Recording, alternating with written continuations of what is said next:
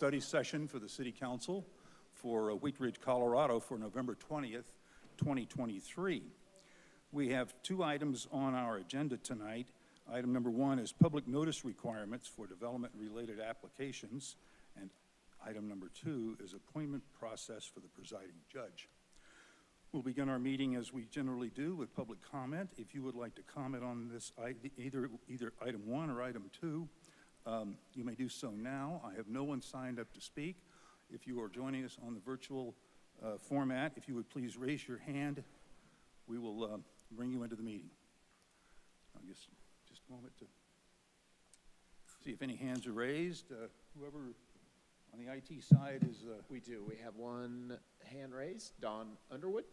Okay. Mr. Underwood, if you would please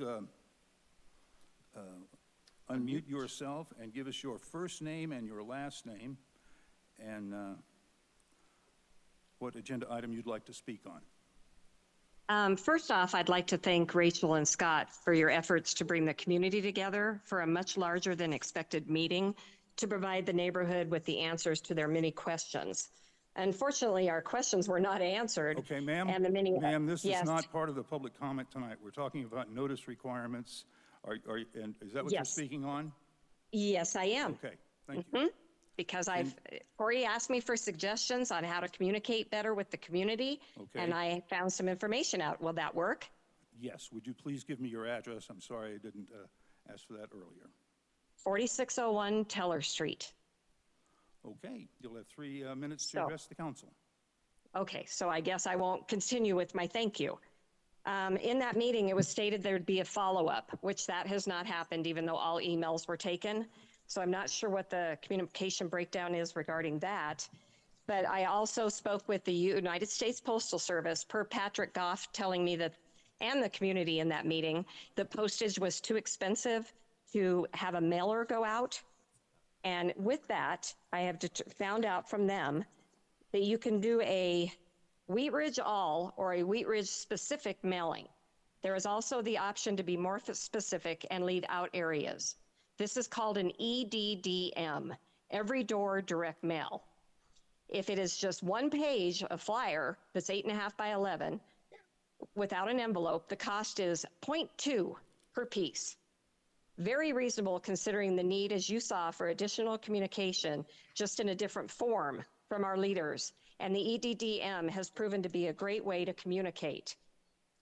I would like this to be considered for the near future as it is cost effective and ways to connect with the specific areas that I represent. Thank you. Thank you. Do we have any other speakers joining us online?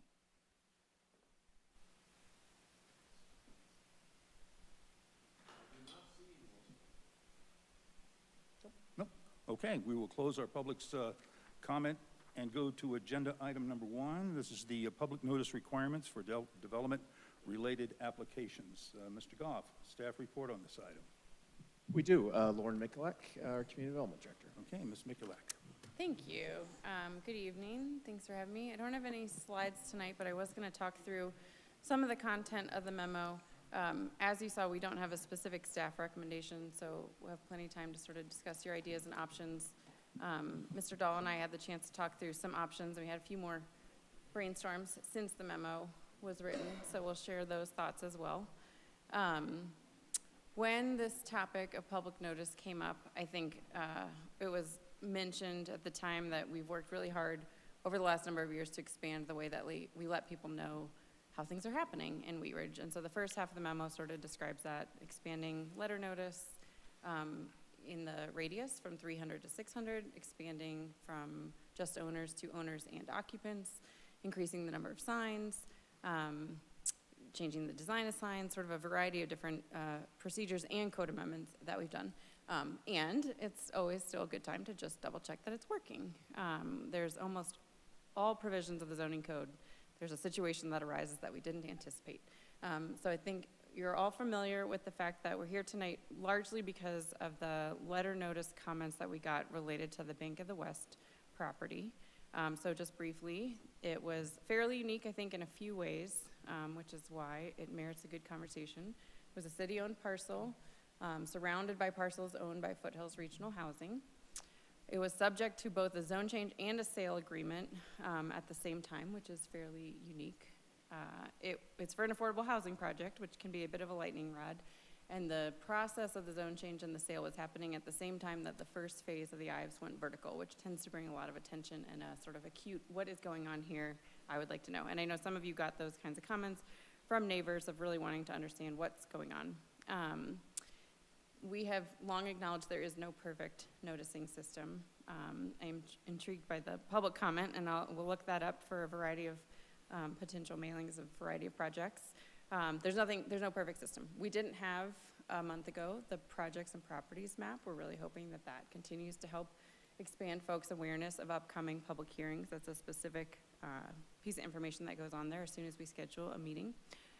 We tend to calibrate our online map and our newspaper notice to the general public, our sign notice to the passing public, and our letter notice to the quote-unquote kind of impacted public, which is always hard to measure, and there's not a perfect number.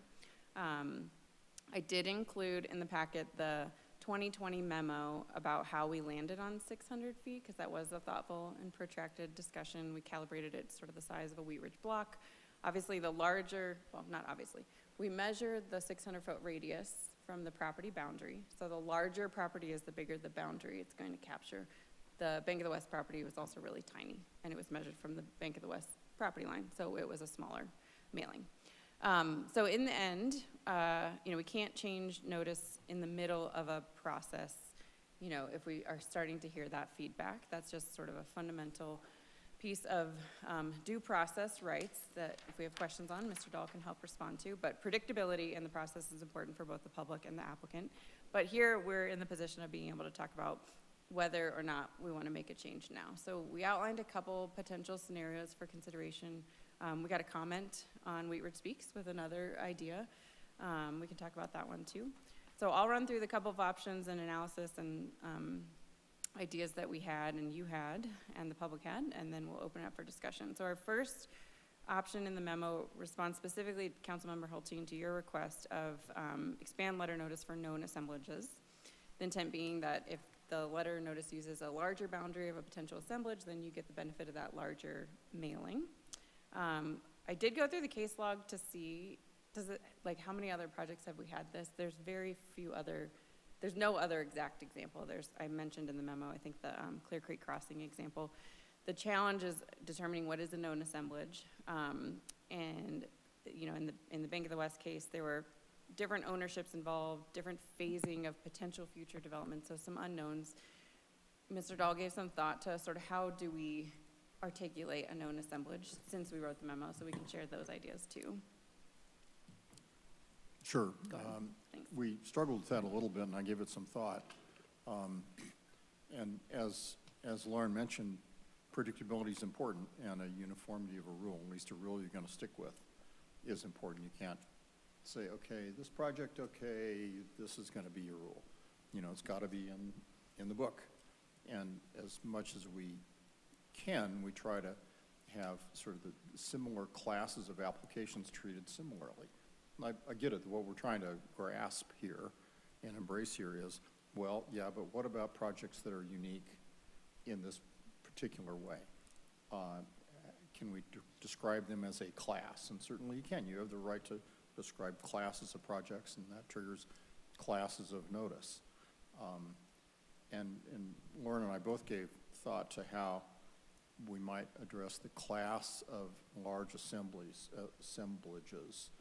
And the two ideas I can think of, and they may not be great, but they're what I can think of, are we'd have to do it on the application form. We'd have to say, okay, what other property do you, the applicant, own that is contiguous with this property?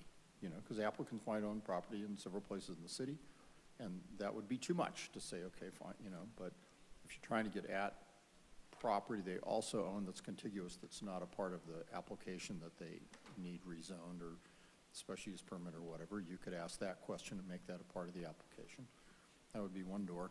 Another door, what property do you own or what properties are you under contract to purchase, to get to the same issue, which I think is probably maybe more likely, or it feels a little more like the circumstance that we were looking at.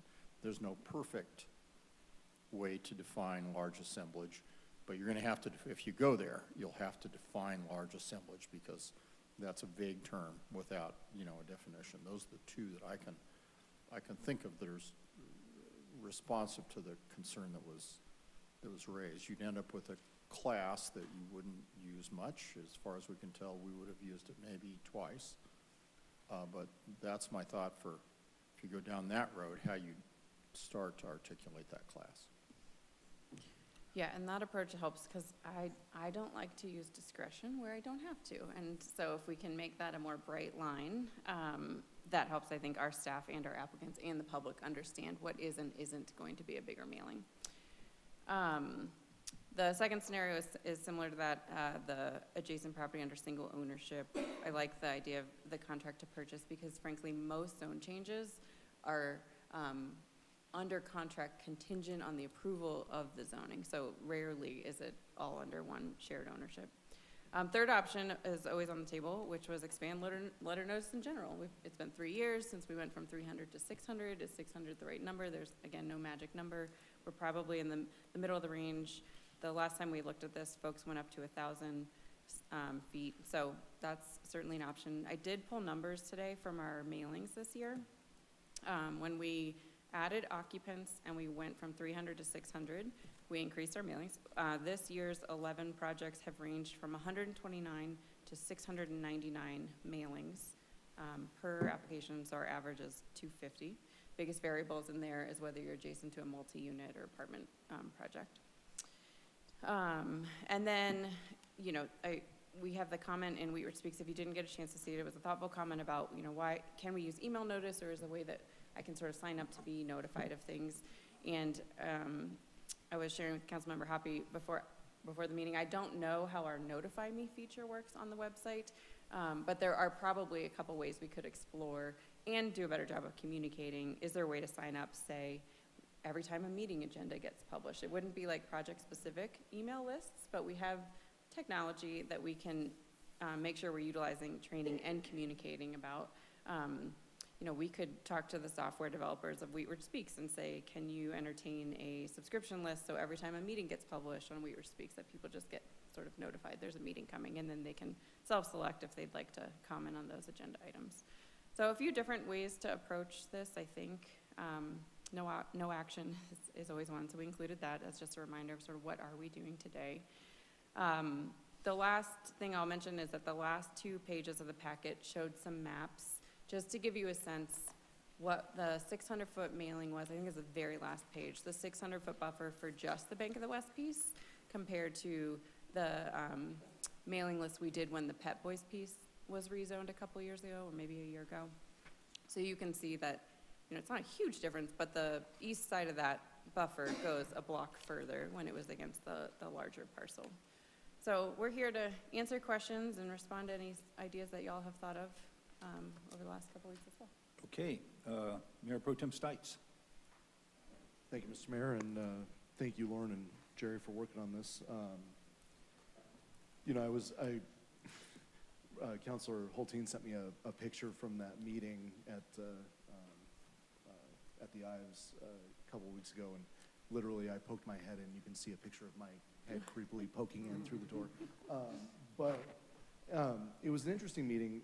You know, I think that we did quite a bit a few years ago to, I mean, literally double the notice here, and maybe it's not enough, just judging from what we're hearing. And I think, you know, we haven't had a whole lot of rezonings well, actually, really the last 4 years, but we did have one at 32nd and Wadsworth roughly a couple weeks ago, or a couple months ago. And I think we heard from a good chunk of the citizens there too that they might have wanted more notice as well. So, you know, I think rather than going into where, you know, where Jerry was talking about, I mean, it seems like that gets really complicated trying to figure out what the assemblage is and all that stuff is. You know, I would just say maybe we go to 1,000 feet and see what that looks like after that. To address the comment from Wheatridge Speaks, would it be possible, and by the way, Lauren, that map that you had, the interactive, that's really cool, and I posted that on social, people love that. Can that have some sort of a notification? Because we have like a notification system for Wheat Ridge Speaks, or for What's Up Wheat Ridge, for each individual project. Could somebody just sign up on that map on that website to get a email notification every time a new development project is in the works or something like that? I don't know the answer to that. We can certainly ask. Okay. Yeah. Just because that's a website specific to people who want to know about development, so that seems like maybe that might be the place. And then I think our website, the clerk's office, at least at one point, you could sign up and then the agenda packets would be emailed to you. So I don't know if that's still a feature, but hopefully that's still a feature on the website. Clerk, is that, he's giving me a thumbs up. So that's still an option too, so people can still sign up with that. You know, listening to our commenters' comments both at that meeting and tonight, you know, I know there's no perfect system. We're not going to get everybody. And I know that there are ways that the postal system can give, you know, but that's still going to take a big chunk out of the budget over if we try to send everybody in Wheat Ridge a letter for every development project, you know, big or small. That's going to get very expensive and very cumbersome real quickly. So I don't think we need to go that far, but I do think by expanding this notice and then giving people more options to get this digitally, I think that'll help quite a bit. So I'll turn the floor over. Thank you. Thank you. Councilor Hoppe. Thank you, Mr. Mayor. Lauren, thank you for working on this. I do see that the defining the large assemblage is sort of like muddy water. I agree with, we could potentially expand it to 1,000 feet. What I hear is that there's a cost difference and concern, and we don't share that currently with the developer. Currently, the city takes that on. And so I would be in agreement with changing it to 1,000 feet and splitting that cost with the developers. But I have one quick question though. Like with the Bank of the West property, where it's fronted on two sides with very wide street frontage, if something like that, if we look at our 600 feet and we back out the street frontage, then that would get us another block into the neighborhoods on the other sides of those streets. Would that be something that would be easy to calculate, or would that just make that calculation more difficult? Yeah, that's a good question. So the way that we run the address poll, it's probably going to be challenging, but I think it could be that increasing the overall radius is a good way to compensate it. Most of our right-of-ways average 60 feet in width. And certainly the Bank of the West, the WADS to is it Upham or Vance block is unique in that it didn't have, it's a super block, that's what we call it. So I think the GIS tool, you just draw a numeric buffer. So I think it'd be better to increase the buffer than to try to force the map to remove the streets. Than to do the map. Okay. Yeah. All right. So yeah. So with that answer, then I'm in support of Councilmember Stites' suggestion of increasing it to 1,000 feet. I would just consider that we perhaps share that cost half-half with the developers. Yeah, just, sorry, because if I may, point of clarity. We charge a flat $200 fee per public hearing, and at the time it was like, it's like a little, cover some postage, cover the publication costs, cover some of the staff time. And we had said, I think either formally or informally, when we went from 300 to 600, we'll track the costs to see if this is something we can absorb. Now that we have this good sort of full year of this year and the last couple of years, I think that's a very appropriate response given the current postage costs. Thank you. Councilor Hulteen. Thank you, Mr. Mayor, and thanks for bringing this forward. I'm going to touch on a couple of different things. First, I just really appreciate the community members who are thinking critically on different ways that we can address this. At the meeting that Councilor Ohm and I hosted, it was really clear that it was a communication issue as much as anything. And, and I know the city was following the letter of the policies that we'd given guidance on.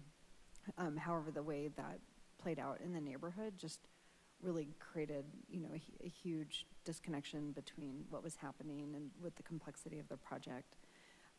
So I don't want to entirely let go of the assemblage idea. I was thinking about this over the weekend, and the two instances actually have been fairly recent in the city that are analogous to this. And I was thinking about, everyone's getting more clever every year. I hope they are.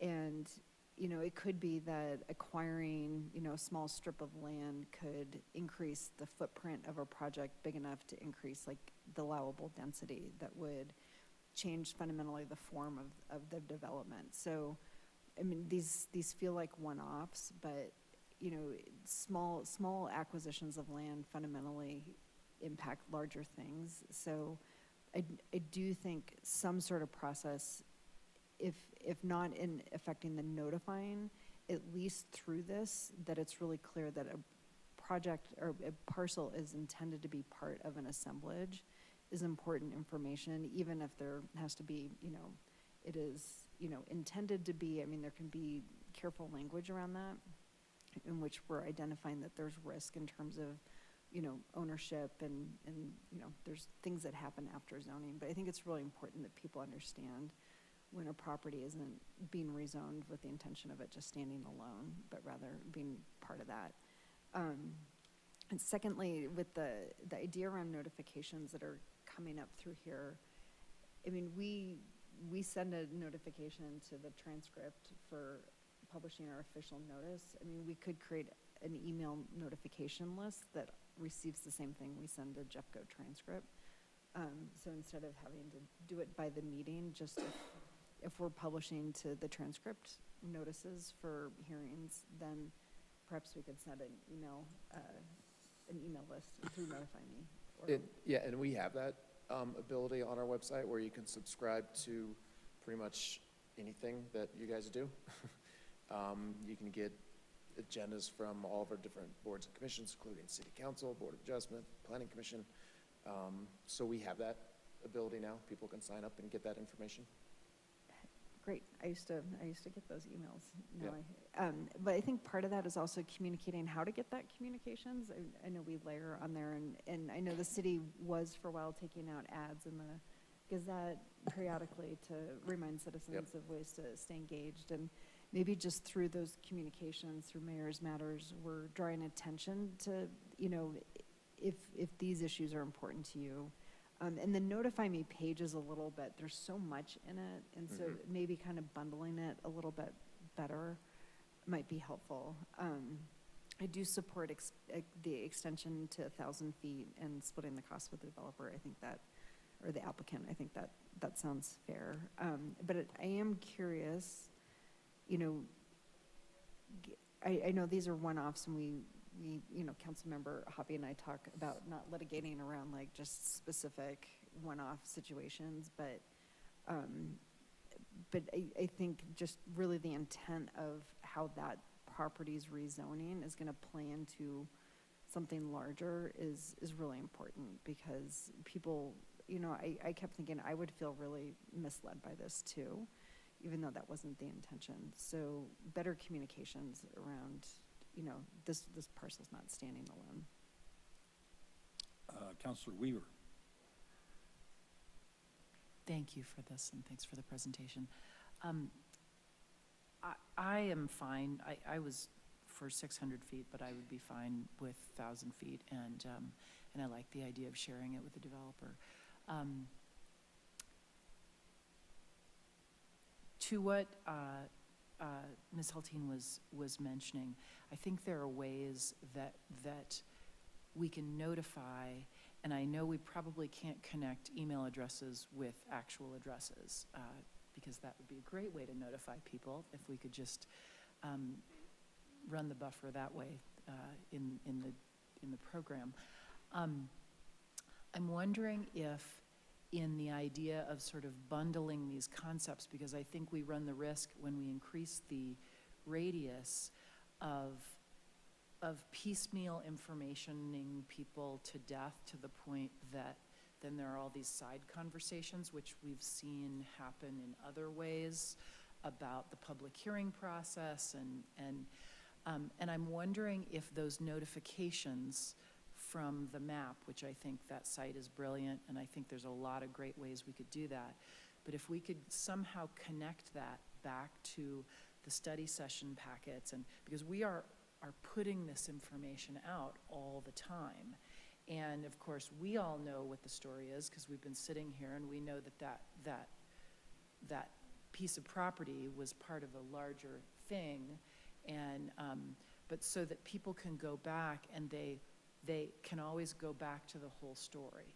And maybe the whole story is always going back to the 6 packets that where we talked about this, so that they're not coming into the public hearing and then saying, I just got this notice and we're already a couple months into this. And so I think there's a way we can do that with noticing, especially with the GIS capability and emailing people, but even with the actual letter of, hey, we discussed that things related to this thing on this date, this date, this date, and this date. All this information is out there. Just so they have one place that they can, if they're tracking their neighborhood or whatever, they can get the whole picture. Because I think what happens is one person hears a thing and then goes on social media and posts this thing, and then it becomes this rumor, and then it's this whole conversation. I don't think that happened here. I'm just thinking about other experiences we've had and how we now have a really, really great system that we're connecting the dots with right now. And I just think we have a really great opportunity to do that. So thanks. Thank you. I have Councilor Dozman and then Councilor Hoppe. Thank you, Mr. Mayor. Just so I have a little bit of clarity, I'm okay with extending it to 1,000 feet. I was also okay with the 600 feet, but I do want to align the neighborhood meeting letter notice with the public hearing letter notice. So I just want to ensure that those are going to match up when whatever decision that we end up making. I am glad you asked that because we didn't want to come up with too many hypotheticals in the memo, but should you have given us this direction, I was going to request the same. And the other clarification that I'd love to make sure I have is that whether or not this is specific to zone changes or any public hearing associated with development. So yes, I would definitely say if we change one, let's change the neighborhood meeting too. And then if you could just affirm, just as a reminder, zone changes go to public hearing, specific development plans go to public hearing, special use permits can go to public hearing, some types of subdivisions can go to public hearing. And right now, we just have one number that says if you're going to public hearing, no matter what you are, that's the number that we use, 600. So thank you for bringing that up. Thank you. Councilor Hoppe. Thank you, Mr. Mayor. And I guess I would say when I was thinking about the notice change, my personal assumption was that it would be all public hearings and that we would keep it aligned with the neighborhood notices also.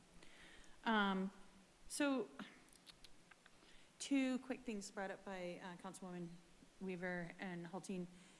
I wonder if there is something that we need to consider as far as defining our notification, like putting our notifications maybe in a few different categories. Like if they're, like to Councilwoman Hulteen's point, if there is already a property that's purchased and they're gonna pick up another, let's say, lot next to it, and it's going to get rezoned, and then it overall changes the density of the entire project. So, not like they're going to rezone it for the intention of increasing the density of their project, not just they're going to own that and we don't know what they're going to do with it for whatever.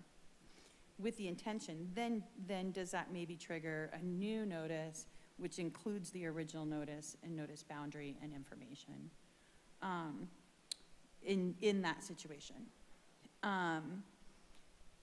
And also the notice having like the historical information attached, because yes, I just want to say that, when I know we've seen something and I go looking for it on the website, sometimes it can be difficult to find. The archives can be difficult to navigate sometimes. And so if there is something like that happens, right? So if we're sending out a notice and we're saying, this was already rezoned a year and a half ago, they now have gotten the opportunity to buy this new lot next to it, they're gonna rezone it, it's gonna become, purchasing is gonna increase the density. here is here are the links to the archives for the historical information. So you can read the memo or watch the meeting and hear the discussion around it. Because I do think that it helps with some of the conversations with when the rumor mill starts.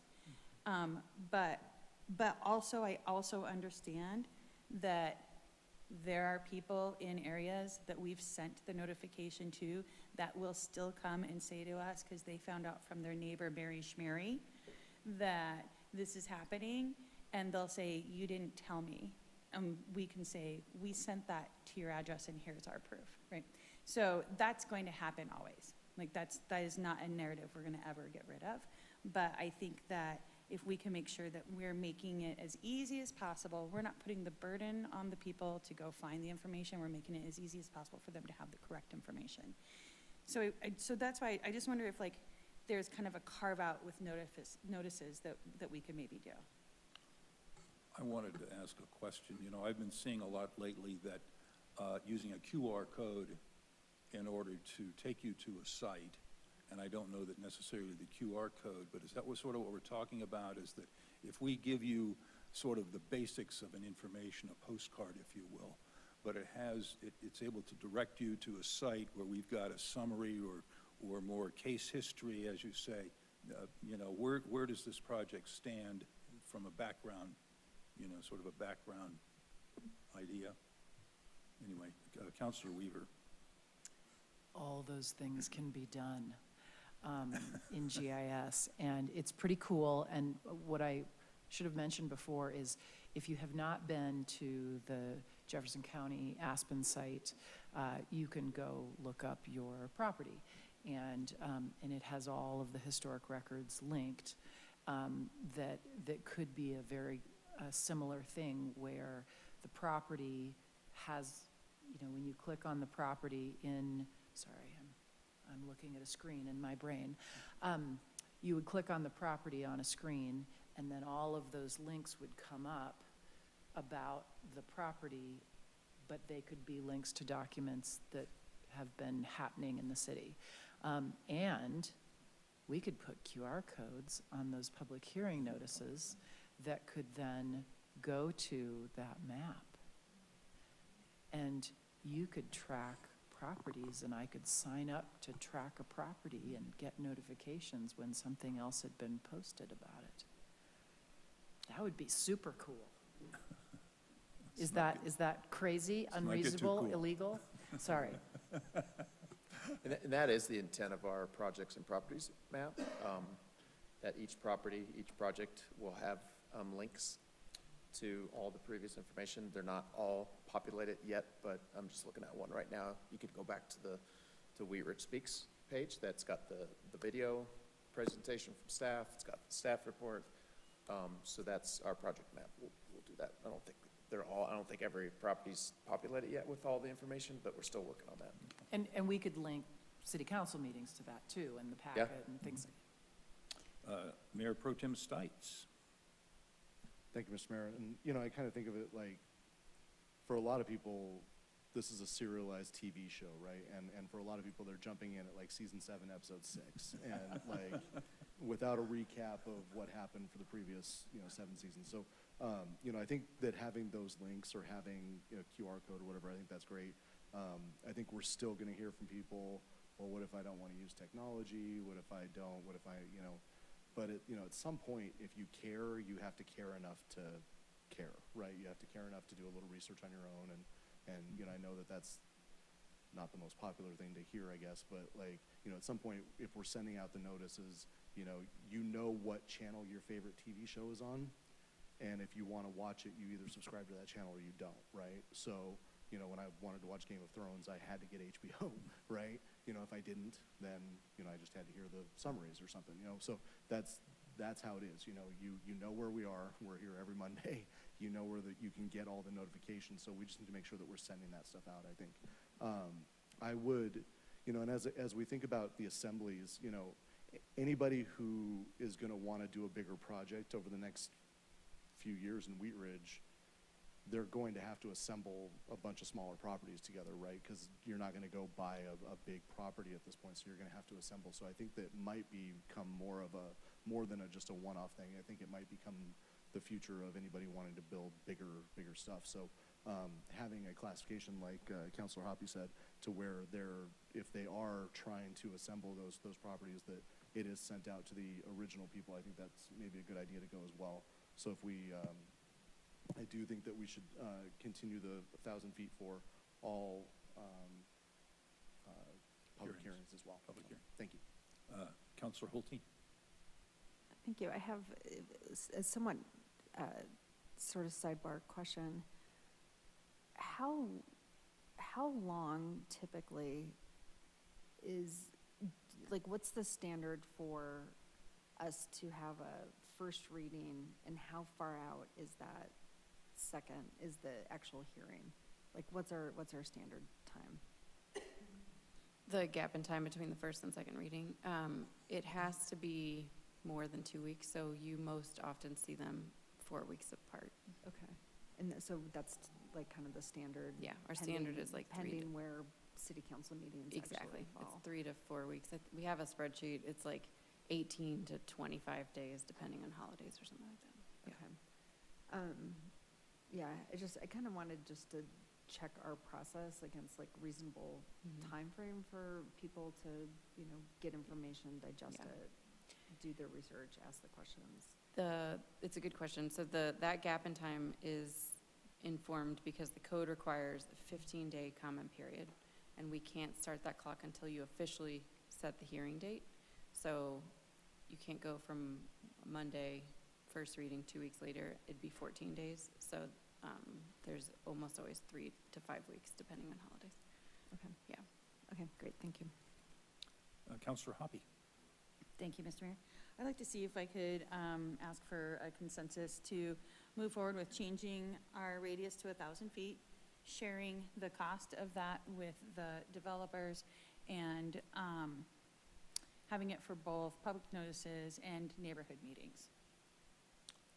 Okay, it looks like we have consensus on that. And then I'd like to ask if we could have a consensus to have staff bring us back a little more information now that we've discussed more thoroughly our expectations of what we would like to see in advancement and how our notices look, and just see if staff can bring that back to us in the future.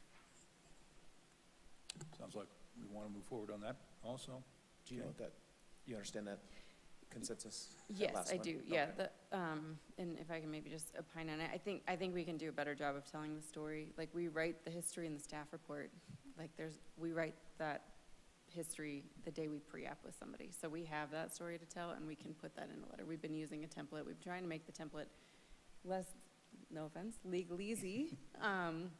But there's more story that can be included in there, which can include QR codes or links so people can, who really want to dig in, like Bank of the West. We could have told the story of the WADS rezoning, and then the Pep Boys rezoning, and then the discussion on the sale. That all could have been there up front. So I think that's a great idea.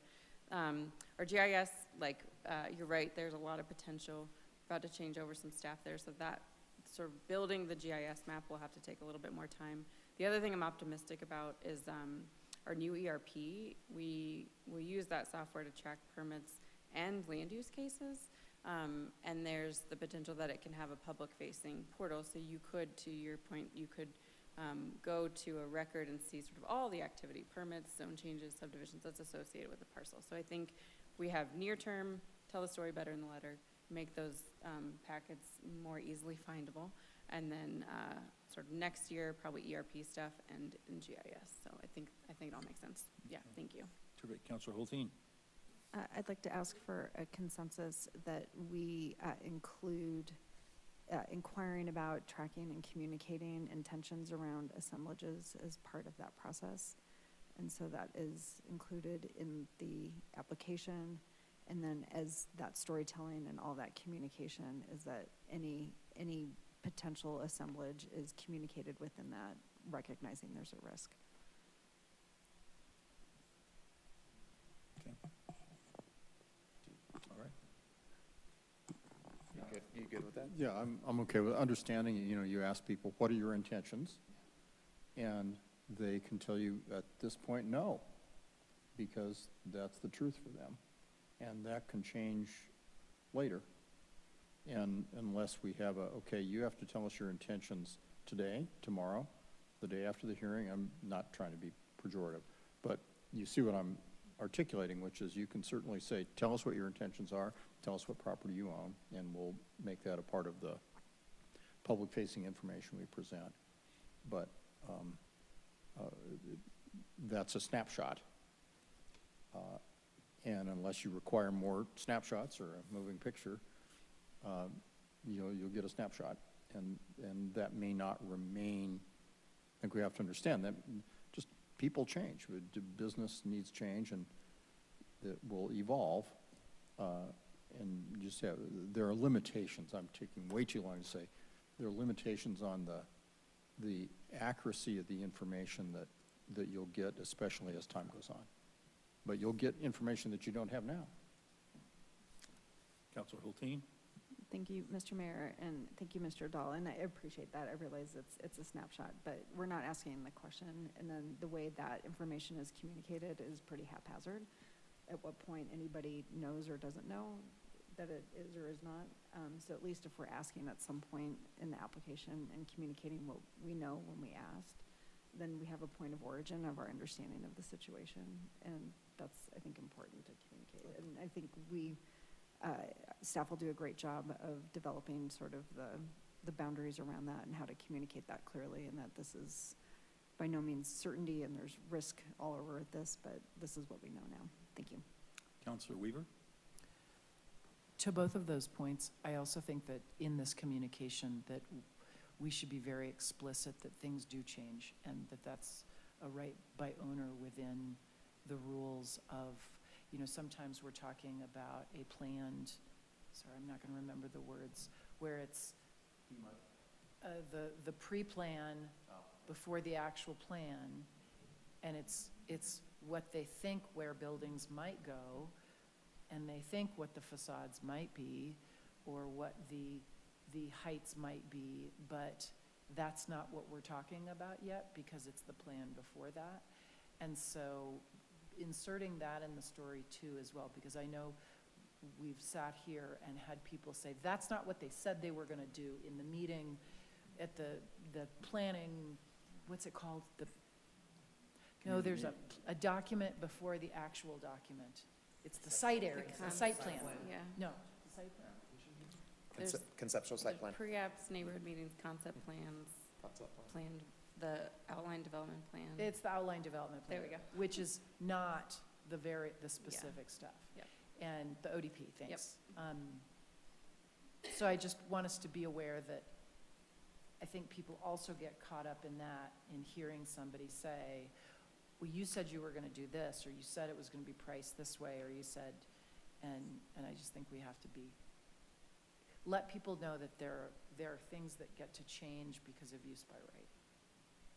But we also look at these hearings under a certain format of information that we're judging these projects against.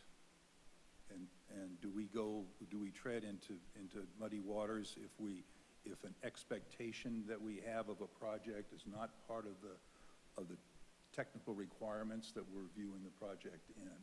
I mean, it's one thing if we have discretion, to evaluate that idea, but are we moving into an area that's not part of the criteria that we use with which to judge these projects? In which case, that could color the way an applicant looks at it, or color our judgment if that is something that we shouldn't have that's not proper for us to influence. I guess that's just the other side of the argument. So, yeah, you raise a good point. Under the code, there's a list of things that the council considers and are the things you consider. What's being described, I think, is beyond that, whether and to what degree we inform the public about the penumbra. If I can, there's the stuff in the code, and there's this is the surrounding context that we want you to know about. In the end, I'm thinking out loud here because it's kind of a new concept, but in the end, the council's decision will have to get judged based upon what's in the code. The risk you run isn't so much a legal one as it is one of perception and of expectation of the public. Well, you told me all this stuff, how come? And so I'm not saying that means you don't tell people stuff. But what I am saying, I guess, and you've all recognized it in your comments one way or another, what I'm saying is that as you tell people that, you'll need to make that clear, that this is context. The council's role is somewhat more limited. So you'll just need to, as you're messaging it, you don't want to raise expectations that aren't true in the code book. It's, you know, the consensus is what it is, and I would think that probably it's Lauren and my task now to sit down and say, okay, let's take some real examples. And how would we message that in a way that gives people the context, but does not provide expectations that can't be fulfilled? And sitting here today, I'm going to be better armed to answer that after we've looked, I think, at some examples, but the mayor's point is a good one, I think. I think you see some of that language, like in this, again, in the staff report, probably too late in the game. Like, we're rezoning this to mixed use. The applicant intends to build multifamily, and you should be aware that every other permitted use in mixed use would be allowed should they decide not to build multifamily. So we're always trying, and it's why some applicants are not as forthcoming, because they know that they don't need to be for the criteria. But we can tell that story that comes in the staff report, buried in dozens of pages of analysis. We can tell that in the neighborhood meeting letter and just sort of educate people earlier, I think. Yeah. It's somewhat akin to the discussion we had not long ago about granting more administrative approval process, because we don't really have discretion in the matter. So it's just following along that way, and I just think we ought to be aware of that. Any further discussion on item number one? Pretty good discussion? Okay, thank you, Lauren. Great report. And Mr. Dahl. We will move to our second agenda item. This is the appointment process for the presiding judge. Mr. Goff. Yes, thank you, Mr. Mayor.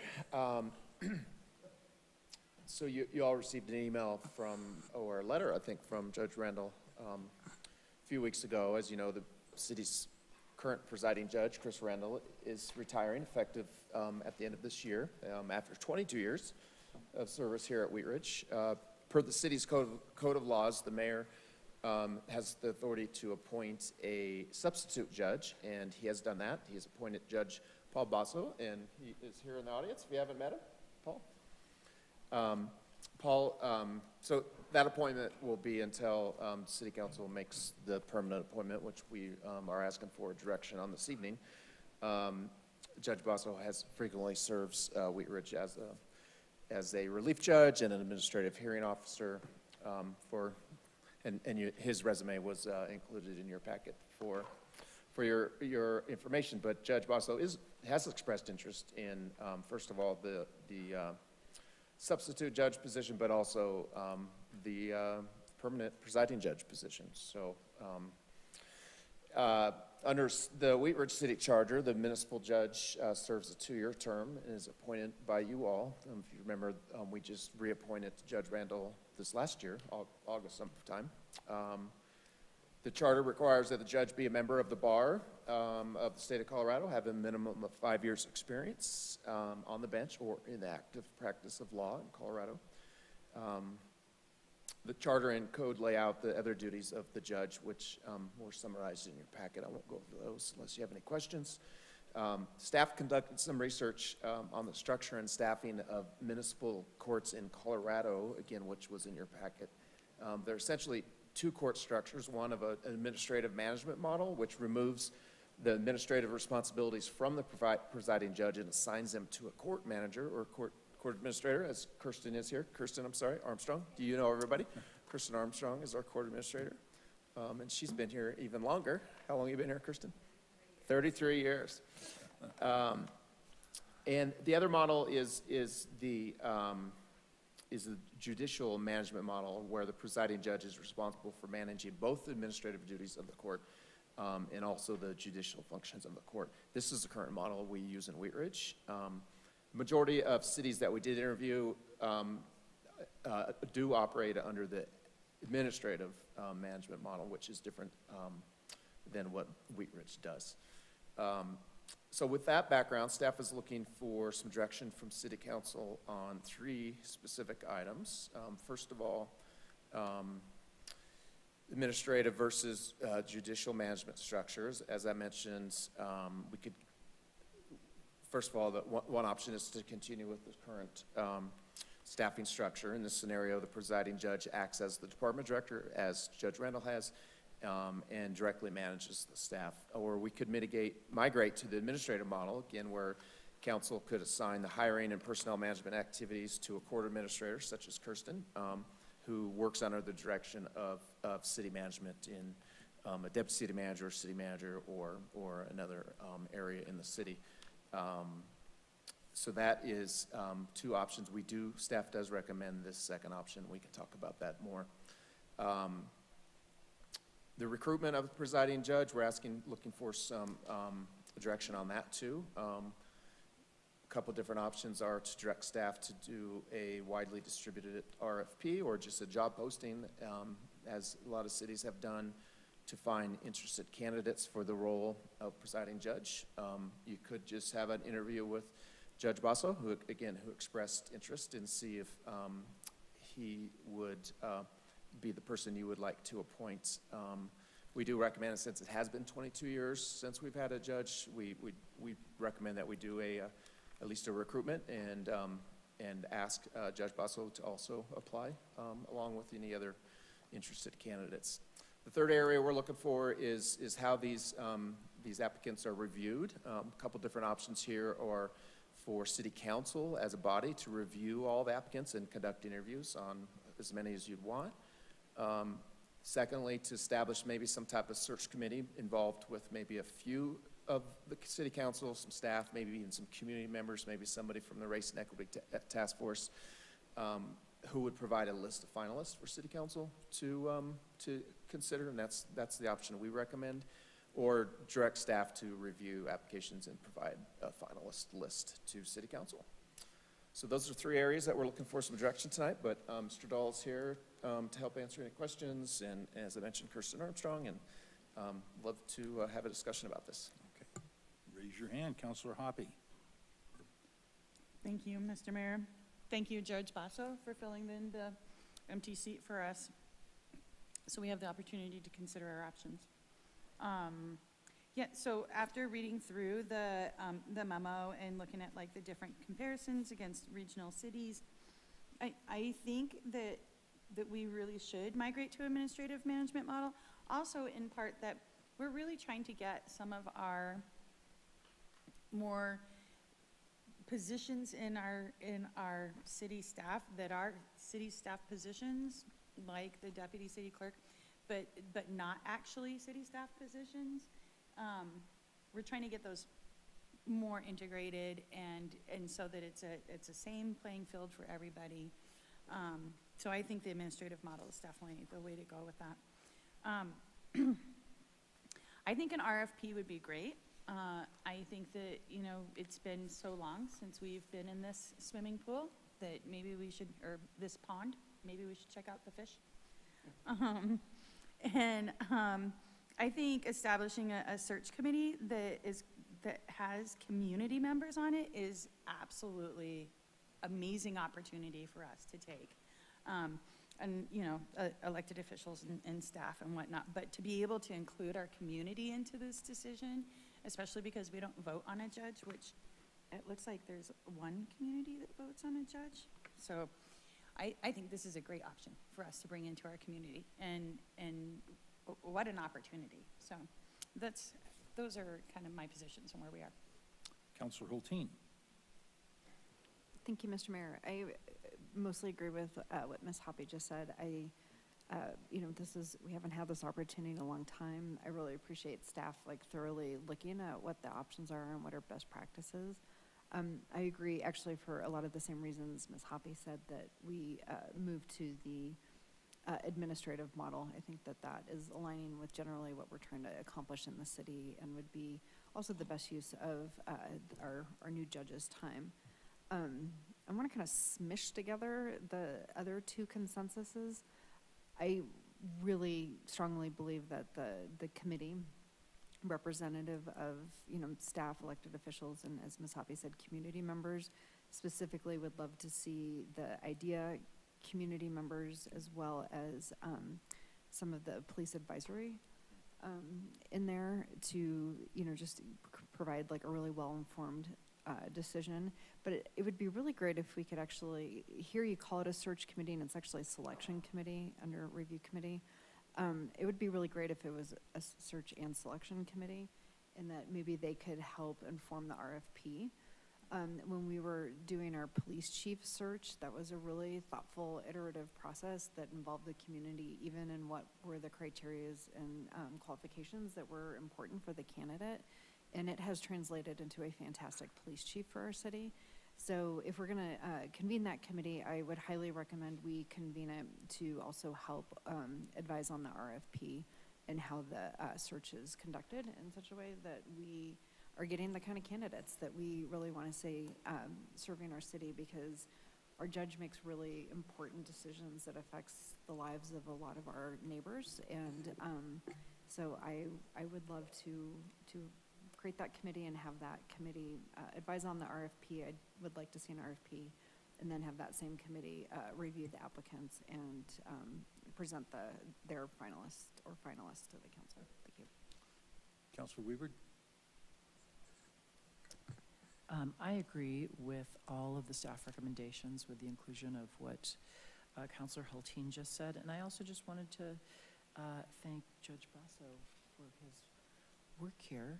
And it's always fun to read a colleague's resume. So thanks for all these cool things that you've been doing with the city of Wheat Ridge, and of course before that as well. But it's always nice to get to know somebody and their background. So thanks so much. Thank you. Have we been to the market to see if our compensation package is competitive in this position? We didn't look at it at this last reappointment of Judge Randall, but we did the previous time. We provided that information to City Council, and that's something we need to do with this process also. Okay, thank you. Yeah, but at least the last go around, we were definitely competitive. Okay. Good. All right, further discussion. Councilor Stites. Thank you, Mr. Mayor. I agree with the recommendations Councilor Hulteen and Councilor Hoppy put forward. I wanted to thank Judge Basso, and I wanted to thank Judge Randall for years and years of service. 2002. So he was appointed as judge about a year before my dad was appointed to council. So that's and they served together for a long time. So Judge Randall's fantastic. So I really appreciate all of his time and effort over the last 21 years. That's fantastic. So thank you, and thank you for the recommendations, ladies. And for her inaugural comment, I'd like to go to Councilor Snell. Thank you.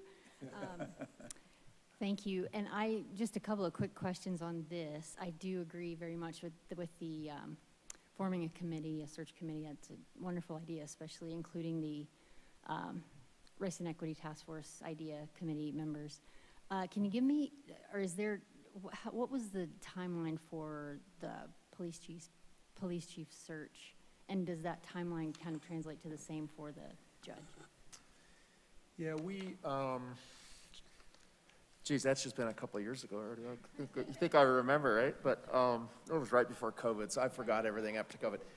It was a good 6 or 7 months, I believe. I remember going out the day after Christmas to interview him in Prince George's County. I can't remember when we started, but we hired a professional recruitment firm for that. That's an option here, or we could have HR manage it also, or purchasing. We have examples of RFPs that other communities used. I think if we did it ourselves, it'd probably be a little bit shorter time frame. But yeah, I'm thinking it's probably a good 4 to 6 months probably still for a process, especially if you're involving a community members on. I think we want to make sure we give everybody enough time. Councilor Dozeman. Thank you, Mr. Mayor, and thank you for bringing this forward. And I would also like to say goodbye and thank Judge Randall for his time here on the serving as judge. And I've had the opportunity to talk with him, and he's wonderful. And I really appreciate all of the questions that he asks when he comes to either present to council or sit in on any of the legislative updates. You know, as we were in COVID or coming out of COVID and addressing the social justice movement, I really appreciated his insight, and I think he's served our community very well. And I also want to thank Judge Basso for sitting in the interim, and I hope you do apply, because I believe it would be good and to put out an RFP.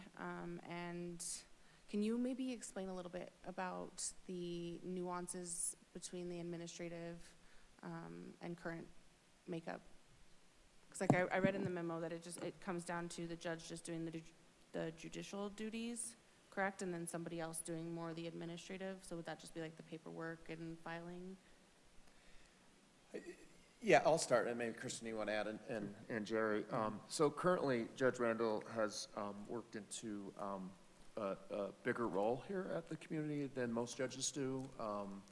He's considers himself a department director, so he comes to the management team meetings with the rest of the department directors, police chief, community development director, Ally, and such. And you know, with that structure, he manages, supervises staff, but then we do have Kirsten. She may tell you something different, actually how it works. Nothing against Judge Randall or anybody, but Kirsten is the court manager, so I think, you know, most staff falls under her, but I think maybe I'll let her speak to maybe how it's working today. What we're suggesting is that I think it potentially could be difficult to find a judge today that wants to come on and take all those duties. A lot of judges they have a lot of practice, or they're doing other work. The judge today is 30 hours, but that does include his department director work. So I don't know if we bring a judge on, would need those many hours to do just the court work. So, Kristen, did you want to add anything to that, or on kind of what the current structure is? No, but I do agree with Patrick that a lot of judges would not want to do the administrative piece of the position. It's easier managed through my position, and then I would be reporting to, I'm assuming, city management. So you would not have an employee of the city reporting to a contract-appointed position. So that kind of falls in line with where the city would like that structure to be. That was one of the reasons for the recommendation. So we would still, all of the staff would still take direction from the judge, because there would be legal implications that we would need to follow. They would need to give us some direction in that. So it's not like they wouldn't do any of that. It would just be that the majority of the administrative stuff would be handled through me. And so if we move to the administrative structure, would it be a matter of the judge still serving in a capacity in which, like a leadership role, where they would, you know, either advise city staff or kind of be a department head and still be a part of those other kind of internal meetings? Likely not. Again, Okay. I don't think most judges want that role. I think Judge Randall liked that part of it, and we kind of adjusted his contract over the years to give him those additional roles. But I think Kirsten has probably more experience with this with judges that, again, most of them I think are on a contract. They have other, they work in other courts sometimes. They have a law practice that they're working on. You know, maybe we could find somebody that would do this, but I think we're gonna have a better chance finding somebody that just wants to come in, be the judge. They wouldn't be coming to management team meetings. Of course, you know, they would come to any meeting that we might need them at. Probably have meetings with court staff and such, but most of that personnel management and those types of things would be handled between the court administrator and probably somebody in the city manager's office. So I think one of the things that Judge Randall did very well was being really connected to our community, and I think serving in that capacity allowed him to be really connected. And so my concern would be kind of a, you know, just service and, you know, connection to the community. If somebody no longer served in that role or that capacity, like they would come in and they would just preside, they wouldn't necessarily be a part of, you know, city staff and the community. And actually, I do think that they would still have that role. You're just taking away the more administrative, supervisory, those types of aspects of their position that Judge Randall's handling now. So I think they would still have that ability to connect with the community, connect with staff in various different ways. Thank you. Mr. Dahl.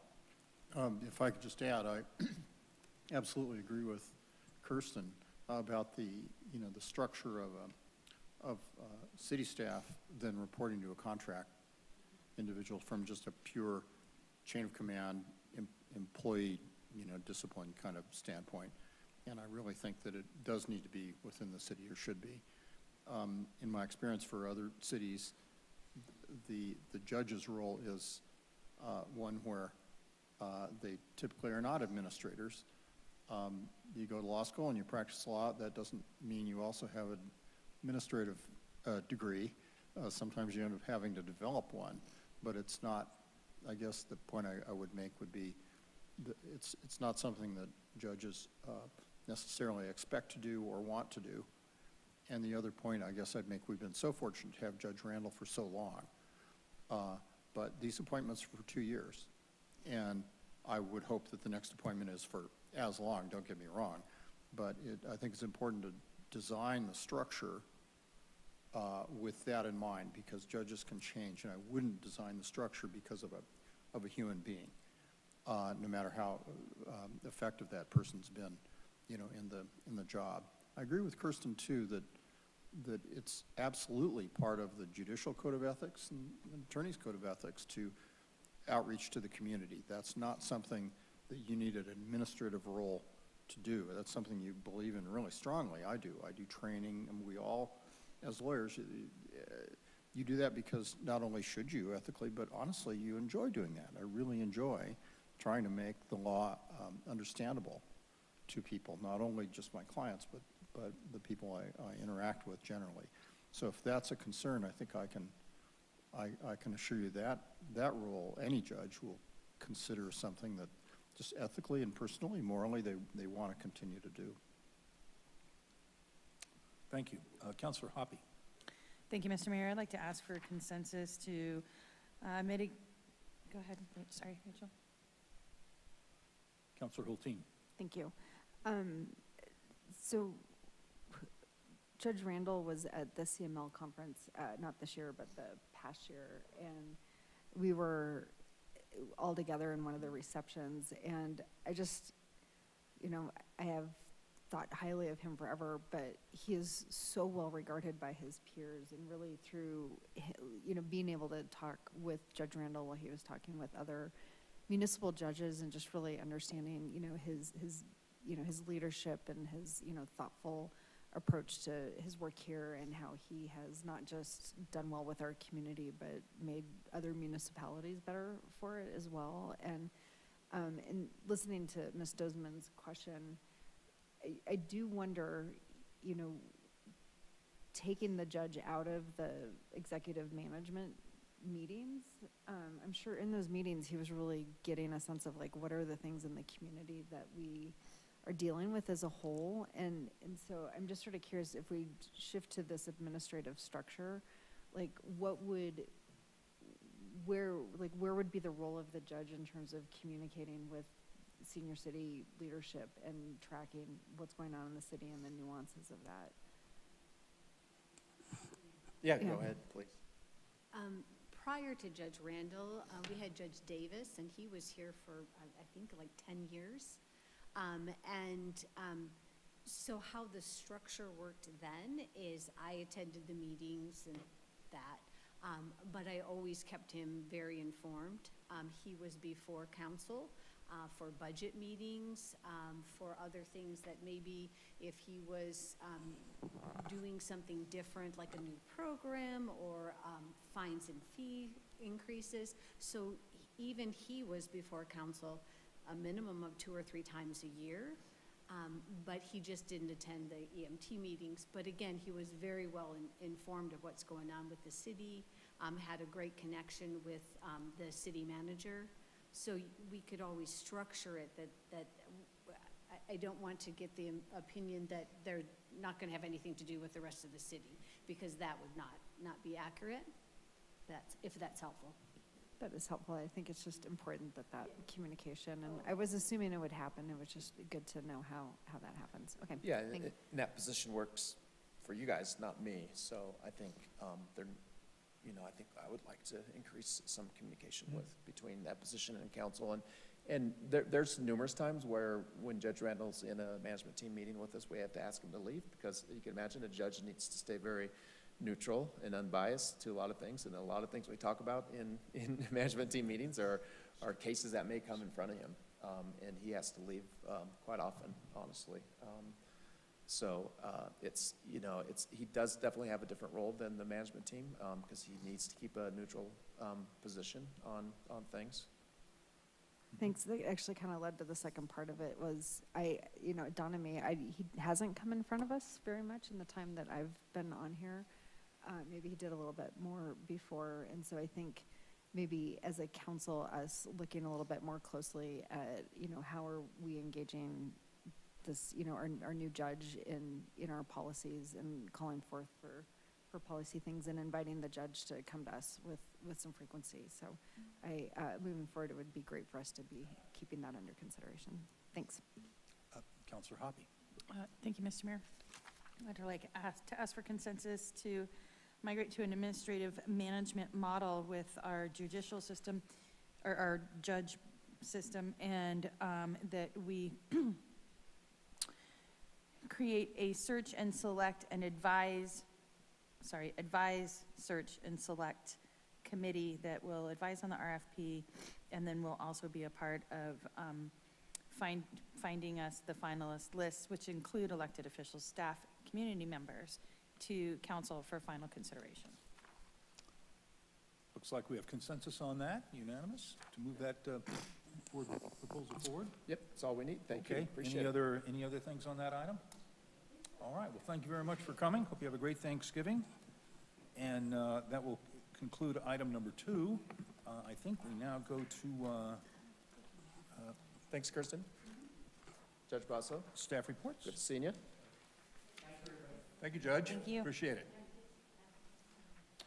So, yeah, a couple things from me. I'd like to kind of regroup and debrief about last Monday's meeting just a little bit. We've been thinking about it a lot with staff, and Mr. Dahl and Rachel and I were just at the National League of Cities Conference and talked to some of our peers there on what they're doing with public meetings and public comment. And we're kind of looking for some direction this evening on if you want to make any immediate changes for next week's meeting. That could be temporary until we do more research, or they could be permanent too. But as the tradition is with 3 doors, we have 3 doors this evening. We could do nothing right now, just continue with what we've been doing. And I just want to back up a little bit. I think you all agree we don't want to overreact. We don't want to make any knee-jerk reactions, I believe, to what happened Monday. I don't believe it's probably going to happen again here in Wheat Ridge. You may have been seeing more and more news. It is happening across the country. There were 2 other cities in Colorado, I believe, that were hit after us in the last couple of weeks. But I think there's a few things we may want to consider doing. Again, we could do nothing, just continue moving forward. One thing we heard from a lot of our peers is they require, this would be a second option, require a pre-registration on Zoom. If you want to make public comment through Zoom at a council meeting, you have to register by a certain time that day of the meeting. So we have a list. We could have them. We could even ask them to tell us what the topic is, if they're a resident or not. We don't necessarily have to ask for a full address, I don't think. So that's an option. A third option would be to not allow public comment through Zoom, still have Zoom meetings, but use our Wheat Ridge Speaks as the official place to make comments. They would be written comments in advance, and you would see those before the meeting, but that could be an option too, and stop the public comments through Zoom at the meetings. So those are three different things we were looking at. We're doing other research as we continue moving forward, but those are a couple things that we could do immediately if you want to for the next meeting. Councilor Weaver. Thanks. I like the second option. I like the registration. I do think it's a nice option to offer people in Wheat Ridge who can't come to a meeting or who are just getting home from work. That is a hard thing on people. But I think registering, if they want to come say something on Zoom, I think that's a totally fair option. So that's what I would like to go towards. Councilor Dozeman. Thank you. I like the pre-registration option, but I also wanted to know if there could potentially be a requirement for video if they're coming in on the Zoom, but I know we also take calls, so I don't know how necessarily that would work. Some cities, we've heard that, I think, from a city or two, that they're requiring video, but you're right, that we wouldn't be able to take a phone call in. Some people could say their camera's not working, so we may not get them to turn it on anyway. I don't know if that's something we could require, but I know some cities do that. And I think in the main, you want to remain inclusive. That was the theme really of earlier, the first agenda item. And I agree about the not overreacting. There's a balance here that it can be achieved. And I know that there are members of the Wheat Ridge community that are not that computer literate, right? That has come up many times over the years, and people have said that's why we still need newspaper notices, why we still need mailed notices. So those are the people with just telephones. I will say that I put a message out on the attorney's listserv, the municipal attorney's listserv, and got at least a dozen really supportive responses with some, everybody stepped to the plate. I was really proud of my peers around the state. And I've been assembling a rather long list of the things that were suggested. They fall into similar categories, and I expected many of them. But the ones that are mentioned were main themes, limiting the amount of time, limiting, many communities say, okay, we're going to do that at the end of the meeting. So you're going to have to wait, and you're not quite sure when you're going to get your public comment, but we'll do it at the end of the meeting, or saying we'll do it at the beginning of the meeting for X minutes, and then either we're done or you're welcome to log in at the end. And lots of what I'm expressing is sort of a huge bunch of sort of mix and match techniques. Registration, I think, is a really good idea. In part, this will affect what your council rules say, and you'll need to actually change them. So you might consider, we can certainly, and I don't mean to could we speak to the video piece first? Yeah, sure. We go on? Allie wants to speak to, because it's a very good question, and I forgot there's a very good reason we don't allow video. Allie? Okay, Allie, would you like to? Hi, everybody. Good evening. I'm sorry I can't be with you in person tonight. Regarding your question, Councilor Dozeman, it's really interesting. I don't know if you remember, at the beginning of the pandemic, the communities that were Zoom bombed, it was nudity and profanity on signage, and I'm really proud of the fact that we set our Zoom program up as webinar from the beginning, because it allows us to control what's on camera. And so I just wanted to send a quick reminder about some of the lewd things that happened on HOA and city meetings at that time. So I would not recommend camera. I think, well, on the one hand, it might offer some accountability. On the other, I think it could actually be a little bit more challenging to manage. Thank you. Councilor Hoppe. Thanks, Mr. Mayor. So with the pre-register, how far in advance could somebody register? Because if it's something where they can register on more than just Monday, then I think that would be fair. Because if we're gonna say you have to pre-register by a certain amount of time, right? Like, we cut off Wheat Ridge Speaks by noon. And so if we say you have to pre-register by a certain time, and when it's only available from Monday at 8 a.m. until, 5 p.m., well, somebody might not be able to get, they may be working or something. So what are we thinking? What are the time limits around being able to pre-register? We would recommend it be aligned with Wheat Ridge Speaks comments. So as soon as the packet is out on Thursday, you can register, and then probably, we'd probably recommend up to noon on Monday, because that's when we cut off Wheat Ridge Speaks comments too, to keep it lined. So, there were some people that got a hold of me and said, well, I think that, why are we even doing Zoom public comment anymore? And I would just say that we overwhelmingly get more positive interaction and feedback with our Zoom comments, and so I definitely want to maintain that.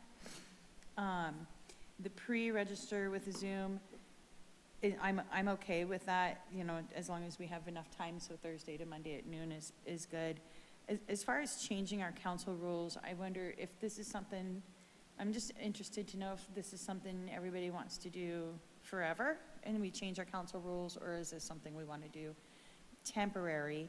And I guess I would say, if our city attorney is going to come back to us with a different list of options, so maybe we should consider it temporary currently, and we can utilize the Section 7A, suspend our rules to be able to do the pre-register on Zoom, and then when we have a more solid plan, then we can move forward, or we could change our council rules and then go back and change our council rules again. So just something to think about. Thank you. Mayor Pro Tem Stites, and I have Councilor Hulteen. Thank you, Mr. Mayor. I actually had the same exact question as Councilor Hoppy, but I was going to actually ask it for a different reason. I was going to ask if we could push the registration up until maybe even 6 o'clock before the meeting, because some people who are going to use Zoom are going to be, well, I was going to go to the meeting, but I got stuck at work, and so I can Zoom in or something from the road. So if they can register up until maybe like 6 p.m. or something the day of, we still have all the information. They're still going to do their public comment. I don't know what the benefit, I guess, for us is if we have that 6 hours in advance. I mean, I know why it's a benefit when it's a written comment, but I'm not sure that we have a benefit when it's going to be somebody who's going to get on Zoom anyway. I would actually push it up until about 6 p.m. On that, but I agree that going to some sort of registration system, but I also think temporarily. I don't think that we need to knee-jerk overreact to anything at the moment. I think that and I was talking to Allie, I think about this last week, there's been hundreds of meetings that we've held via Zoom, via, council meetings, planning meetings, public meetings, different things like that, and this is the first issue we've had. So I think that we should just kind of stay the course, add the registrations for certainly next week and maybe temporarily moving forward, but I don't think that we need to make any permanent changes at the moment. Thank you. Thank you. Councilor Hulteen. Thank you. I'm trying to think about all of these as kind of, and how do we make them as analogous as possible? The intent of Zoom is to open up accessibility to civic voice for people to be able to join us when they would otherwise not be able to. And so I agree with Mayor Pro Tem Stites. You're still Councilmember Stites though too, yeah. You're all the Stites. That, cutting out, I mean, I would be fine if it was even just at, same time we pull the sheet, that we then, if you aren't in line with your hand raised, like, that's it. With the intent being that what we're doing with this consideration is saying there might be times when we have 100 people, let's just be crazy for a minute, but like we have an extraordinary number of people who want to give comment, whether they are mysterious people from across the country or people within our own community, and knowing how many people want to give comment at the beginning of comment would allow the mayor to, say, we're going to do 45 minutes worth of comment, and anyone else is welcome to provide comment at the end. I mean, it's a matter of like administering the meeting to be, you know, give consideration so that we can conduct our business. And so I also want to give the same consideration to people signing in and giving comment in person. If we're gonna create those restrictions around virtual comment, then I think having the same consideration for in person. And I struggle with that a little bit because more than one famous story from watching Channel 8 at my house, getting worked up, getting in my car, driving over here and like giving my comment. And that's, I think, one of the things I loved about Wheat Ridge. And I think those are actually both for public hearings and not public's right to speak at the beginning. But I want to try and keep the online and in-person as analogous as possible so that we're managing, you know, giving as much access, but also managing the meeting in such a way that we can conduct the business. So I'd like to, I'm fine with if we cut it off at 6:30, they have their hands raised. And then, but do we, I guess I'd like to give the same consideration if we're doing that with online, that I feel like we should be doing the same thing with people who are here. And it pains me, Allie, to hear reminders of why not to do the video, because I'd really like to push for the video, because part of this is recognizing our neighbors and personalizing when you have to have a face to your comments and our neighbors. I think it humanizes our work a lot more. So I know we can't require it, but it's good to encourage it so that it's relational civic space. So those are my thoughts. Oh, and as for temporary, I'm fine with temporary if we feel like there's other things we want to revisit. But if this is the only thing in council rules that seems to be coming up for us, then I just assume we adopt it so that we're doing consistent communication and not having to say, hey, community, it's this, and then in 3 months saying, okay, well, now it's actually this, because as we learn, communicating takes a lot of effort. Councilor Snell. Thank you. One quick question first, and if it's a silly question, it won't be my last. Is there any sort of a connection or requirement that when they give the address that it actually has to be in Wheat Ridge? And they can't, no, that's not a thing. Okay.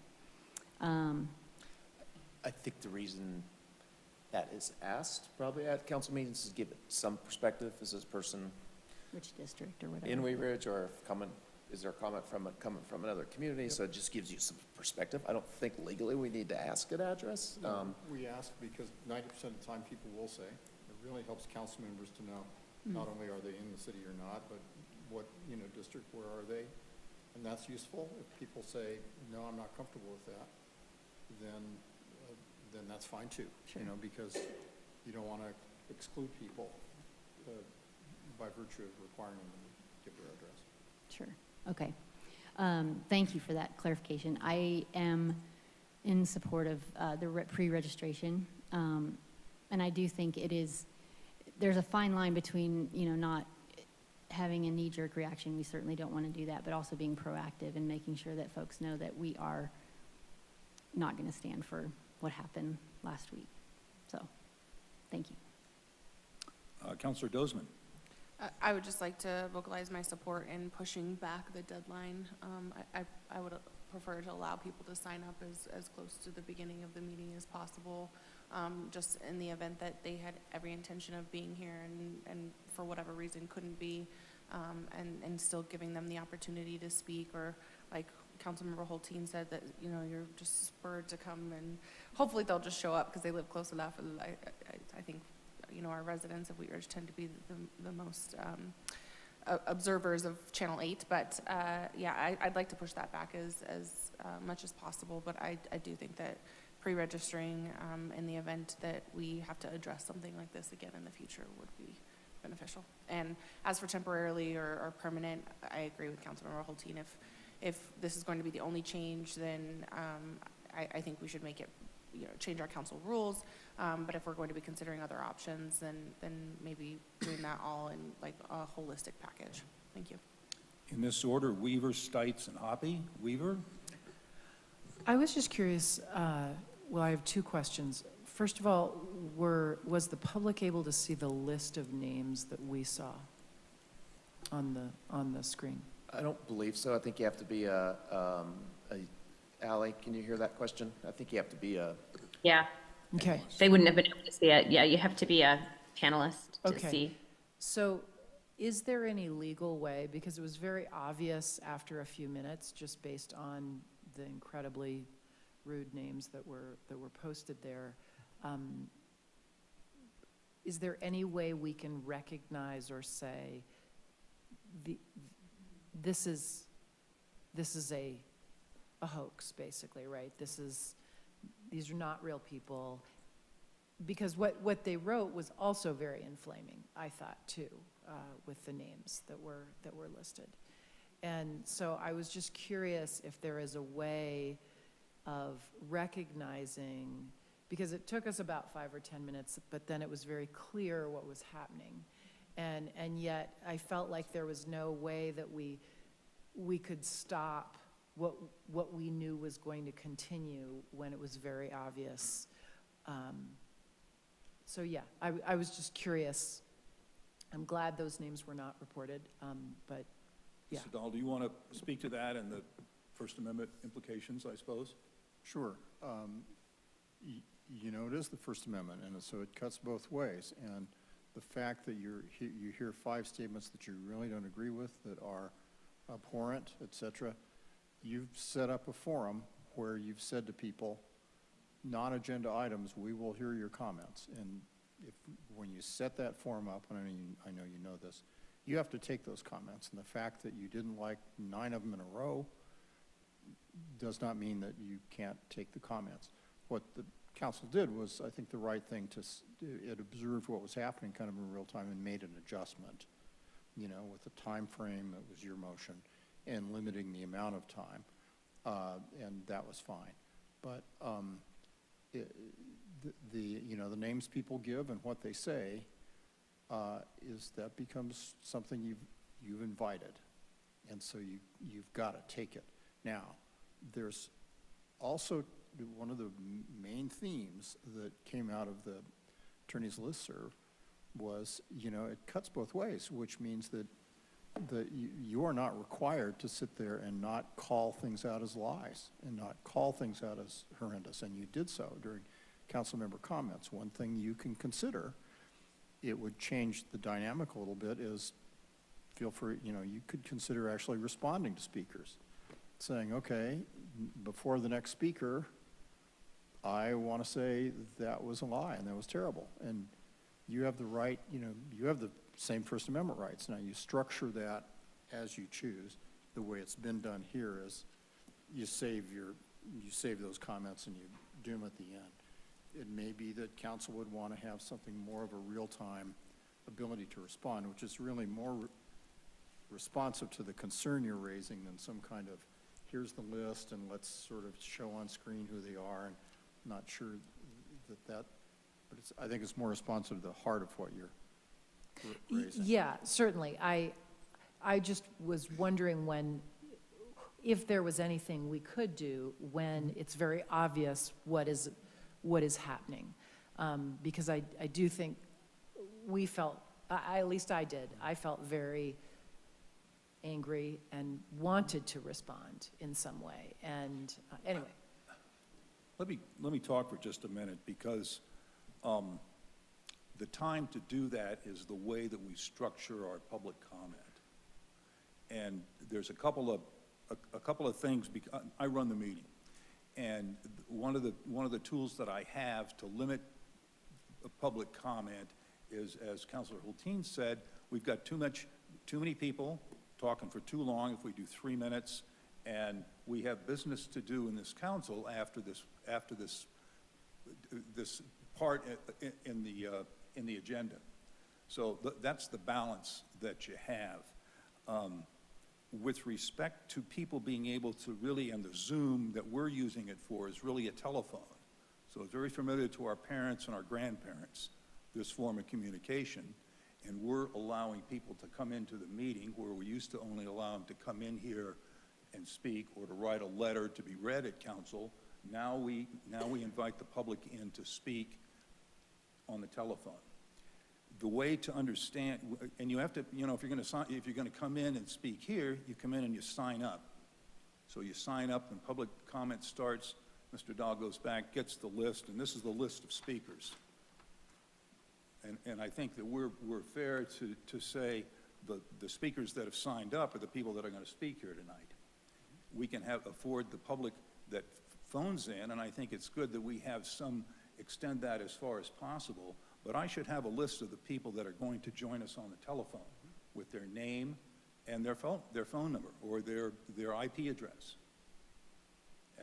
And I think we capture that information, right, when they come on, or? We can see, yeah.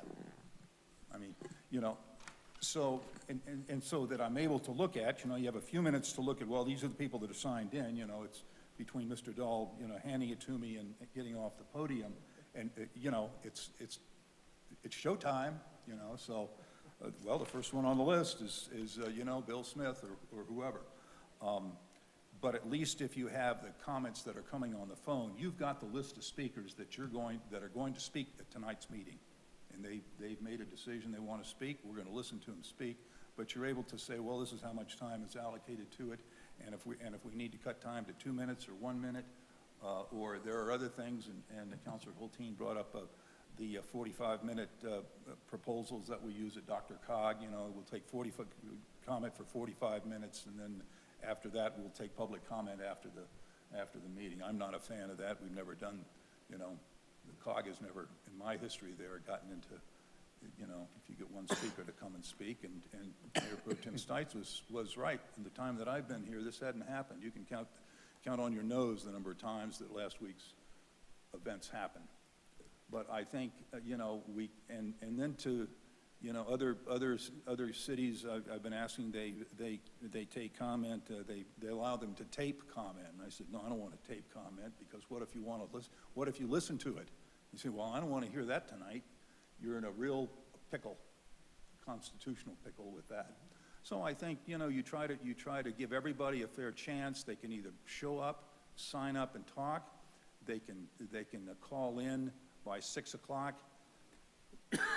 If that allows staff enough time to generate a list, here's the people that are calling in, then, you know, we've taken care of it. And we still can't, you know, limit the content of their speech, you know, so that's going to be something we're going to need to close our ears.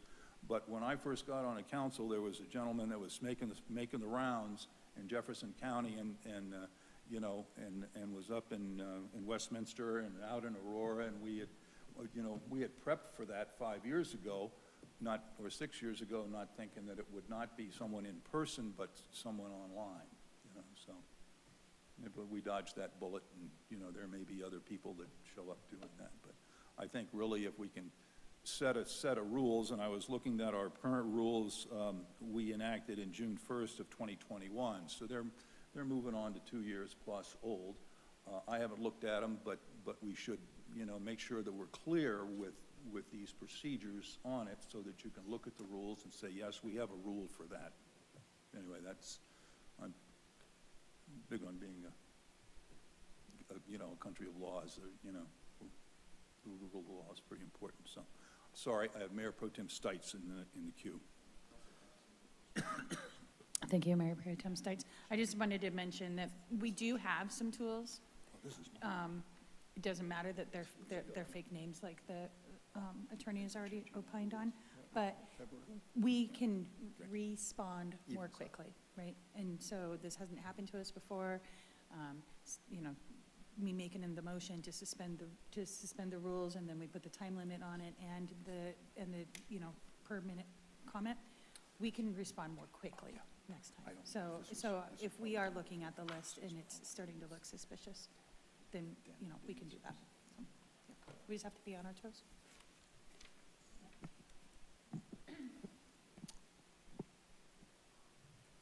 Additional discussion. Sorry. I'd like to make a consensus that we move forward with the second option, that we require registration, let's say up until 6:30 when the meeting starts, and then is that enough time, do you think, Mr. Goff? Not if the mayor wants a list. printed list. Gotta have a list of the Six people. is gonna be pushing it too, Can we but say- we can try 6 and see how it goes. Let's try 6, Yep. and try that then. So, I'll allow registration up until 6 PM the day of the meeting, and, we make well, and let me ask, Mr. Dahl, you said that you had a kind of a list of recommendations you were gonna bring forward, so is that gonna be here in the next few months? Yeah, so right away, I've Okay. created a draft list just over the, last couple days. Okay. And what I would suggest is you'll have what you want to do right away, registration, maybe 1 or 2 other things. And then I would like to bring to you, probably at a study session quickly, here's the Southern list. And it's kind of the totality of what I've been able to learn.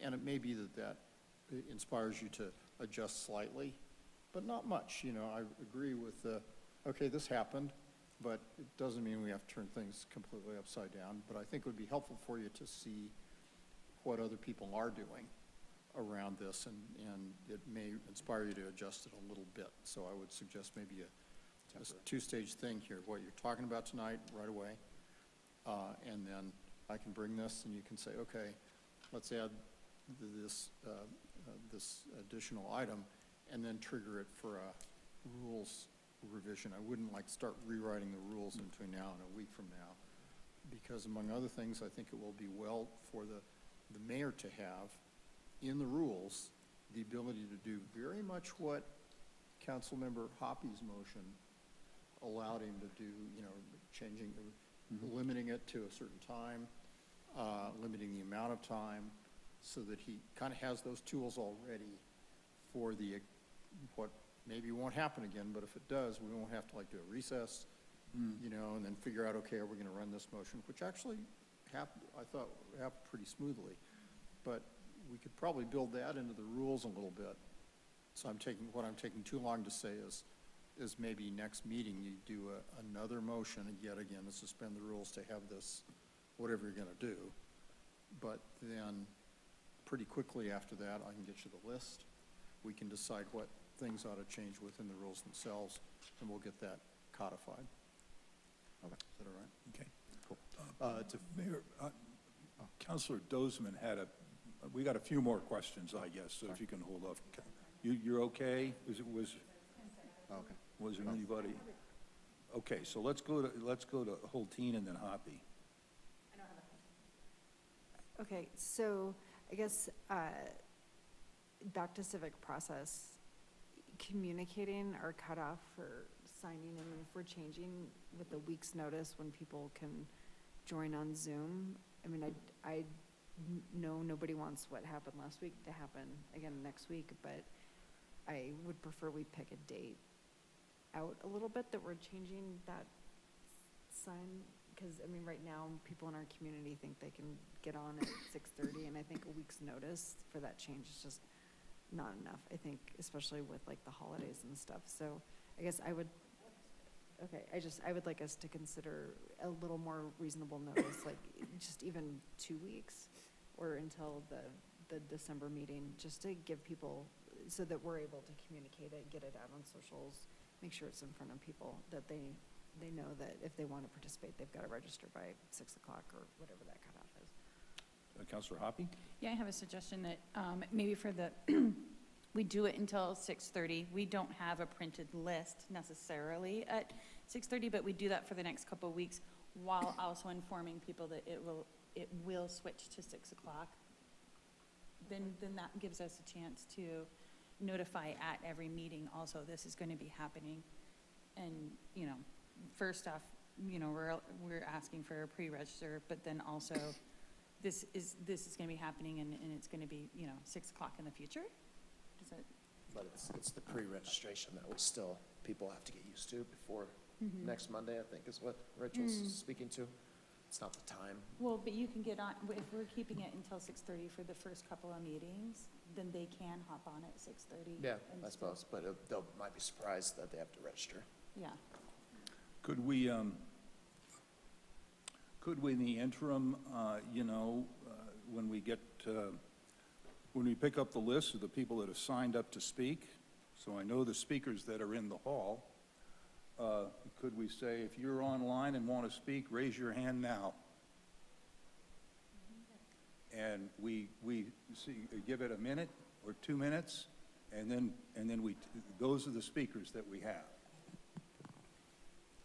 I don't know, administratively, that's gonna be very easy. People come on every other second, Well, online. You know, so who's got the yellow hand up? So you're gonna cut them off, I don't know, I'm sure where you're going with this. So if their hand's not up by certain time, or when you call it, Well, and people come on, we're not gonna, it might be hard, it's just gonna be hard for us to manage, I think, as staff. I mean, can you, and I don't know the technology, can you take a screenshot of, at a certain time? May I? You may. Sorry. Hi, Mayor and City Manager. Sorry to butt in. Actually, I think I understand where you're going with this, Mayor. Because to be honest, the city of Eugene was recently Zoom bombed. They require pre-registration, but they let it go right up until the start of the meeting. And so, frankly, it doesn't. I would just like to say I'm not sure that how much that will help us deter what happened. But I think, Mayor, what you're suggesting is perhaps we stick closer to door number 1, do nothing, not require pre-registration, other than to say when you open up public's right to speak, you say anybody online that would like to speak, now is the time to raise your hand. And then at that point, the city clerk can kind of jot down the names. You get through whoever's in the room, like you always do first, and then you turn to that list. And there's sort of no new hands raised, I think is what you're suggesting. I think we could try that, and maybe that's an option. Maybe we start, rather than jump into pre-registration, especially if there are concerns about getting the word out, maybe we take more of an interim step. You know, it seemed to make sense for me just in the interim, because I do think we should have a good study session with Mr. Dahl to understand some of the other ideas that are around. Councilor Hulteen. Oh, I was just wondering if you could ask people to raise their hands and then promote all those people to panelist. And then that, you can only. Well, But then they can turn their. Then we can Zoom, then we're subject to Zoom bombing. We're opening the video screen instead of opening the telephone, so. Okay, I would argue for Okay. just the telephone myself. all right. Mr. Stites. I would argue that we don't go back and we just continue with what we were going with before, because I think that our residents and our public, just kind of reading what I've read over the last couple of weeks, they kind of expect us to do something. Like, I know I said that we shouldn't knee-jerk react to anything, but adding a little bit of security just to make sure that this doesn't happen again, I think makes total sense. And I think the easiest way to do it is to cut it off at 6. And otherwise, we're just in the same, if we're asking for people to raise their hand, we're in the same boat that we were in before.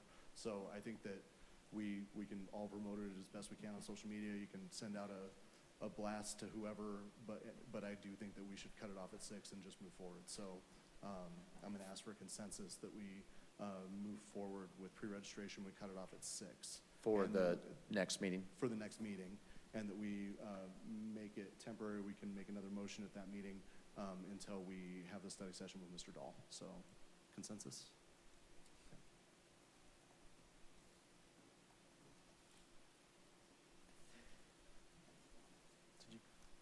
Yeah, that's Yes, okay. got one? That's Okay. okay with me, yeah. I think that's good. I mean, I think we don't, we may jerk the knee a little bit, but it's not a big knee jerk, and we want to bring, we've been sort of, it's kind of ironic that my thing has sort of been encouraging people to, geez, I'll give you a little more time if you're here in the hall and haven't signed up, come and speak, and we got burned one time, but let's be reasonable about how we sort of structure the meeting and have an organized flow, so who's coming to speak.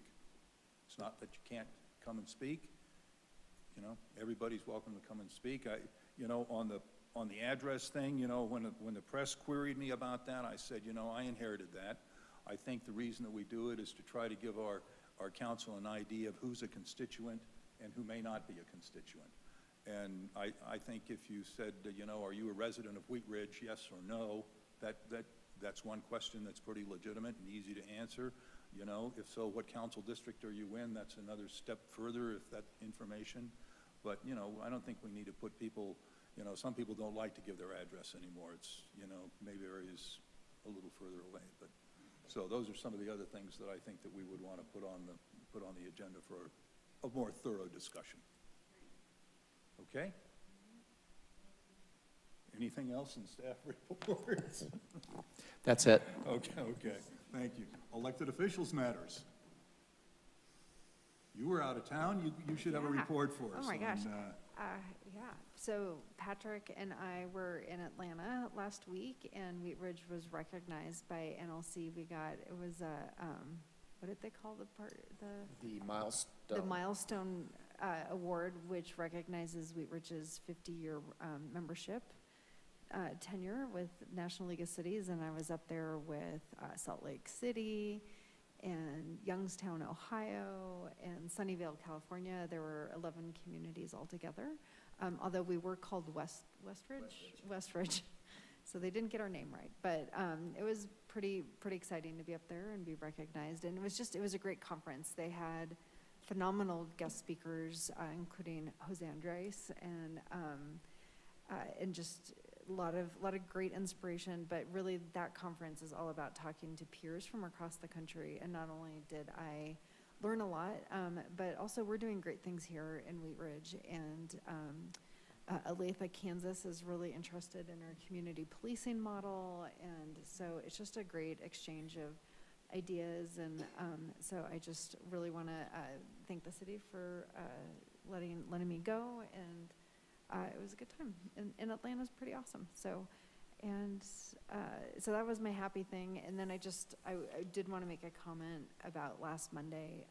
It took a good, at least full day for me to process what had happened. I mean, we kind of processed a little bit on the dais, and I woke up the next morning and it was just really thick and heavy. And I just want to recognize that was a horrific experience on the dais, but every other minute in this community, even when it's people who I'm not agreeing with, we are surrounded by extraordinary humans in Wheat Ridge. And for as hard as last Monday was, Tuesday was just filled with 100 little interactions with people that reminded me of why we do this and why it matters. And things like that are going to happen, but our community is better and stronger than that. And the outpouring of support from our community that I got on, Tuesday and Wednesday and Thursday was extraordinary. So while those, the people who called in and lied to us and said some of the most horrific things I've ever heard,